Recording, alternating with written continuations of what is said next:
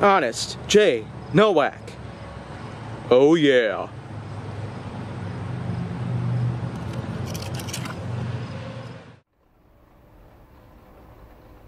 A pleasure to meet y'all at last, and welcome back to Honest J. Nowak. And now, there is in fact another little big thing from history out there that many people might have forgotten about by now. The story of Russian scientist Anatoli Bugorski. So why don't I go on ahead and point out my honesty about this particular individual who's had an accident that was so bad, it was quite a huge paradigm shift in the world of science and physics. So of course, I'll just go ahead and explain.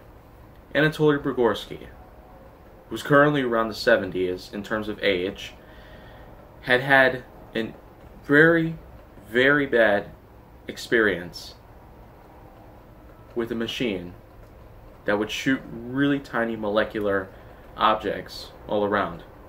A particle accelerator of all sorts was used in the ways of developing most physics in velocity. But unfortunately for one scientist in Russia, Anatoly Bugorski had ended up getting in the way of the molecular path by sticking the head right into the machine. Its pathway, of course, was being obstructed, but that didn't stop tons of molecules from entering the skull and pretty much just piercing right through the brain.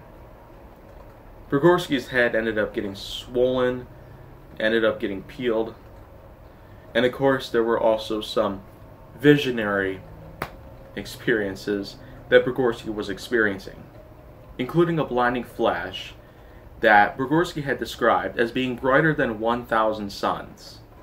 Now that in particular is a pretty freaky story, but in the ways of science, it's pretty important to know the fact that particle accelerators of any sorts are certainly some of the most dangerous things out there.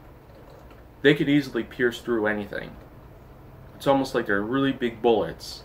But unlike bullets, particle accelerators can shoot molecular-sized objects all around.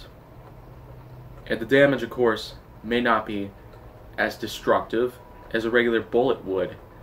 But in the case of how Bugorski's story ended up, of course, Anatoly Bugorski ended up surviving this incident, but unfortunately this was a really big step into the type of science that physics would generally apply to the usage of having a particle accelerator as a weapon. Because if it could actually pierce through someone's skull like that and cause plenty of damage to the brain, then well, who knows how it could also be used. But that's pretty much the story of Anatoly Bugorski and how the particle accelerator was a very destructive way of nearly ending someone's life. So that is pretty much it that I got to talk about there. So if you want to see more, go down to my channel. Make sure that you like, subscribe, comment, follow me on social media, and stay on the Hollywood side.